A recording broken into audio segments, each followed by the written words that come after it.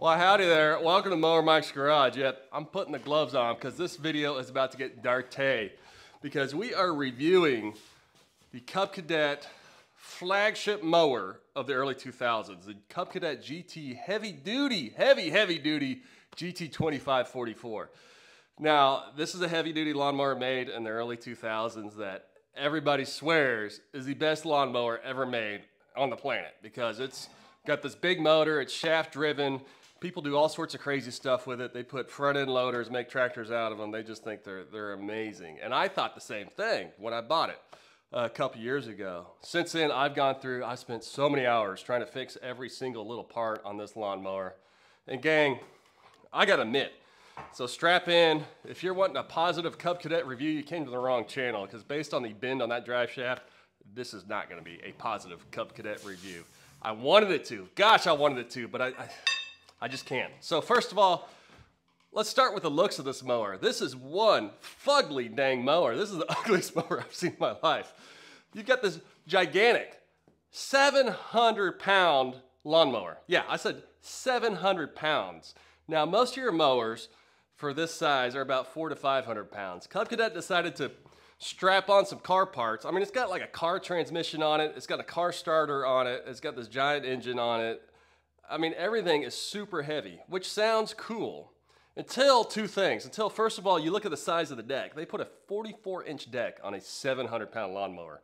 I mean, it looks ridiculous. When you strap that deck on, I mean, the lawnmower itself looks bigger than the freaking deck.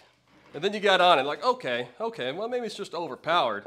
Surely it's comfortable. Then you slide onto this thing, and dude, it's got this bouncy, squeaky seat, and it just wants to push you forward. Like, it's just a very odd, you can't really lean back in the thing. It's just an uncomfortable lawnmower. But everything is super, super heavy on this thing. All right, so that's my views. First of all, it's an ugly, heavy lawnmower. So next, we're gonna talk about some mechanical aspects of the old GT2544. So let's go ahead and look underneath the hood and take a look at this Kohler. All right, now we are looking at the Kohler 21 horse horizontal shaft engine on this lawnmower. This is actually the reason why I bought this lawnmower. I thought it was so cool that it's horizontal. And now most mowers you see, they're gonna have the crankshaft coming out the bottom, running a PTO, which runs a belt, which runs a hydrostatic gear transmission in the back. This one actually has the crankshaft coming off the rear and it bolts straight to a drive shaft, which runs a transmission in the rear. So it's a totally different setup than anything you're gonna see in a modern mower, which I thought was really, really cool, but it hasn't worked out too good. I can see I bought a brand new carburetor for it. I've been through the whole thing, valves, the whole 9 yards. Now these motors are known for leaking, and also they're known for head gasket issues. I can see right here, this one has a bad head gasket. So that's the reason why I put this K&N air filter up here on the oil dipstick fill tube, because I was getting so much back pressure out of it. Let's see if I can actually start her up and we'll show you what I'm talking about. Now everything is hot wired on this thing because I had tons of electrical issues I just couldn't figure out. There's so many weird safety switches and crap going on in this lawnmower. But let's crank her up. Also, the flywheel on the back has chipped. This mower only has 200 hours on it, but some weird reason the actual gears on the flywheel, which the starter connects to, has chipped off. So, I mean, there's all sorts of issues with this mower. You gotta wait till she lines up. Come on, connect, there we go.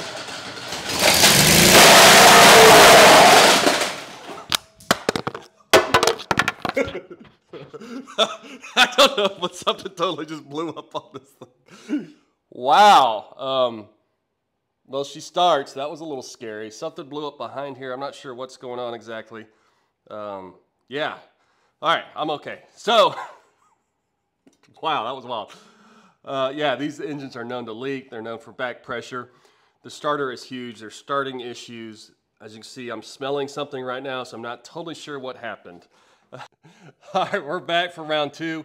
I'm gonna try to start this engine again. As you see, I've got my full Cub Cadet safety gear on for engine starts, because you never know around a Cub Cadet, this whole damn thing could blow up.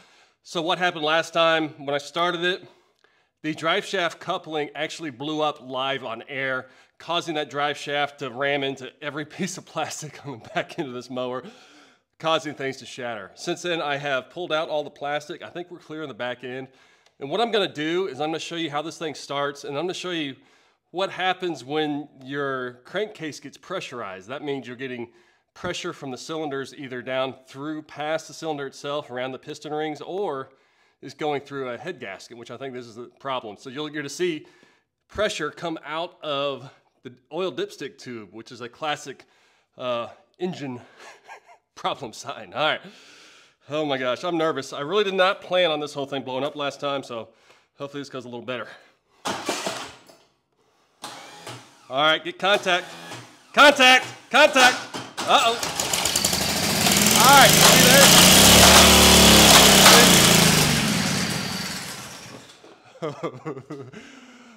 Even that was a little hairy. I'm glad I had my safety gear on for that. That is the last time this motor is going to start. As you can see right there, I was trying to show you a little back pressure, but yeah. Next, we're going to crawl underneath this thing, and I'm going to show you the whole drive system cluster. That is the Cub Cadet GT2544. All right, gang, yep. That is the GT2544. She's just taking a little nap after all that excitement we had earlier.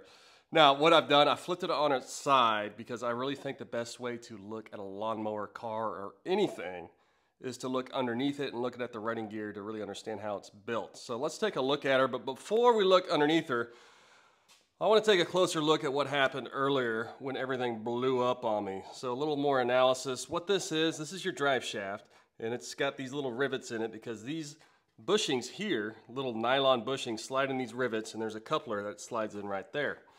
Now what happens on these lawnmowers, which happened to me about 30 minutes ago, is these little bushings, they wear out because this engine has a tendency to vibrate very, very hard, especially at high RPMs. And when I rev it high, the engine vibrates, it blows up these bushings, it rattles in there, then this whole thing breaks out, and when it breaks out, it starts wiggling around, then it explodes the fan and all the plastic on the back end of this motor.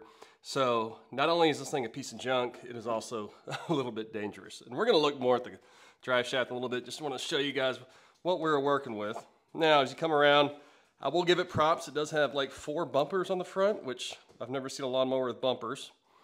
And also the steering on it is actually pretty good. It's very beefy, and it's got a pretty cool thing here because it is shaft driven. It only runs on one belt off the front of the motor, and then that's what runs your deck. So just a one belt thing here. All right, so going around to the back, look at this thing. I think this is the wildest thing ever. You've got a gigantic transmission on it. This is the rear diff. I swear, this looks like it's as big out as a truck differential. I really think this is what's driving the extra weight. You can see we got a big old transmission oil filter on it. Now, it does make it very easy to change, but I think this is just a horrible design because, first of all, you're getting the vibration off the engine, and there's no clutch or anything to absorb that vibration. As it comes all the way down here, then you've got this flimsy drive shaft. It hooks directly into a coupler right there with those nylon bushings, and it just doesn't work too good when you get any type of vibration or anything's off on this lawnmower, which is why I think they went to the hydrostatic gear transmissions, because not only are lighter, but actually they run better. And I would rather use a hydro gear transmission when you're using a lawnmower, even towing stuff. You think about the tracked skid steers and everything, they're all hydro gear transmissions. So just want to show you guys underneath it, some old technology, but it is kind of cool and unique how it's built. So what I'm gonna do next, I'm gonna take this drive shaft out and show you guys what exactly happened to this old drive shaft. All right, I swear this will be my final bitch about this lawnmower. I have to address the drive shaft up close because I believe this is a huge weak point of this whole lawnmower. So the way it works is that you've got this drive shaft, right? And at the end of it, you've got these little inlets here. And what happens is you put these little nylon bushings, slide over that inlet, and then right here is the coupler. This coupler bolts to the back of the engine or transmission. It's the same on both sides. You slide this thing in here with your little bushings, like so, and that's what holds it. So you've got about 7 bushings, 8 bushings, slide it in here, and so you've got tons of torque on this, turning this against those bushings, and these bushings is what takes all the force. And what happens is either these bushings blow up, which happened to me, or this latest time what happens, this drive shaft is such a piece of junk, look at that, the actual fins off the metal break off. And when those break off, you lose any type of traction. You got a few. And what's crazy is that's not a freak thing. Let's look at the other side. The other side has broken fins also. So that's just a common failure on both sides of this stupid thing. Now, what's really crazy is when you look at it, now both fins broke, right? But look at the curve of this thing. This thing is by no means straight. So I don't know if that's just the torque or if when it blew up, it twisted in there. But this drive shaft should not be bending like that. I think part of the problem is that it's so skinny and long that it just tends to bend. As you can see right here, it's pretty hollow just with these things welded on the end of it. So, all right. That's my last complaint. Now let's talk about what we are going to do with said lawnmower. I'm going to load it up and we're going to try to find a buyer for her. All right, gang, well, I'm excited because I think we actually found a buyer for the old Cub Cadet GT2544. I talked to my buddy Luis down in Lake Worth and he is all about it. I was like, dude, she doesn't move too good. She's very, very fat, slow, and she's ugly, and she's old. Luis is like, brother, that's my type. And I was like, all right, man, I guess it's a cultural thing, but I'm not gonna hate on Luis, so I'm gonna bring her to you. I was like, hey man, you mind if I just steal a few good parts off her? It's got a sweet seat, a couple of the wheels. He's like, dude, take all that rubber crap off, just bring me that big old booty, and we're gonna make a deal. So we've got her strapped in. I'm gonna take you to Luis's shop, and we're gonna drop her off, show you what we're gonna do with her. So stay tuned. All right, here we are at Luis's place. It's a bit of an outdoor place. Look at that tractor. That's like a 1,000-pound magnet right there. Holy cow. It's coming over for the old cubby. Let's see it take it.